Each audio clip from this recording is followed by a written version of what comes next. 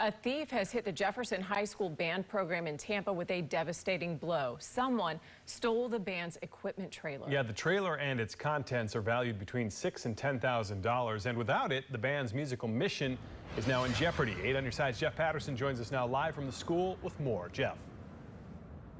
Good evening, Josh and Jen. Well, the thieves stole more than a trailer here. They stole some of the dreams of these high school kids. It's not a huge orchestra. It's not an ultra-rich high school.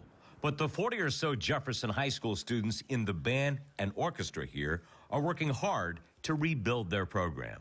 The school had just finished their last concert and award ceremony the night before their trailer was stolen. They heard the show music for next year. They were super excited about the uniforms getting clean, just the whole new image of the program. So for us to come in that day and see the trailer was gone, it just is unimaginable. This grainy security video shows thieves making off with the band trailer. They had to use bolt cutters to make it through 2 locked gates to get to the trailer. It was kind of just shocking at the fact that someone would take and go through 2 gates just to steal a trailer.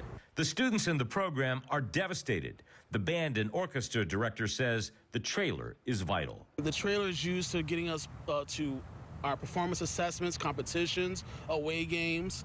We put our instruments in there. Fundraising to buy a new trailer will not be easy. We're still going to have a band. We're still going to go forward, but without this trailer, we're going to have to reallocate funds from somewhere else. And as you know, the funding right now is an issue. This is a pretty rough lesson to learn for high school students who have been through a lot over the last 2 years because of the pandemic. Reporting live in Tampa, Jeff Patterson, 8 on your side.